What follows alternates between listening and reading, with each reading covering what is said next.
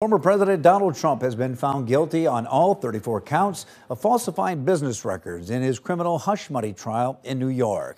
Governor Noem immediately took to social media after the announcement to denounce the verdict, jury, and the judge involved. She wrote in part, "The judge violated Trump's constitutional rights and did everything in his power to get this outcome despite the clear evidence Trump was innocent."